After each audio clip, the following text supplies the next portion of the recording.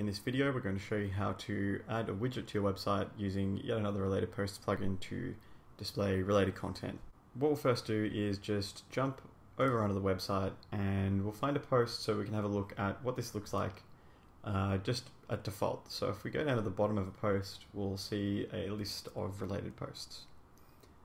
And there you go, you can see it there, 4 items in related posts. But say for instance you wanted that in your sidebar, that's also really easy to do. So what we're going to do is jump back into the WordPress dashboard, go to Appearance and then into Widgets.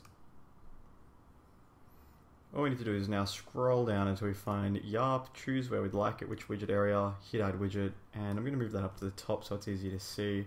One of the first things you'll see is what do you want to use to display the widget.